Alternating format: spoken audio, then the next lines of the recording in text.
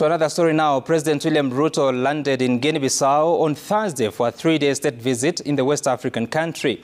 The head of state is expected to hold bilateral talks with Guinea Bissau's President Umaro Sissoco Embalo to enhance trade relations and strengthen private sector participation in agriculture, manufacturing and technology transfer.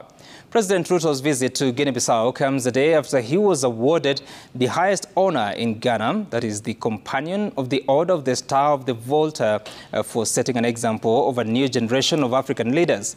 Guinea-Bissau's President Umaro announced on his social media that the visit will focus on strengthening diplomatic and socio-economic relations.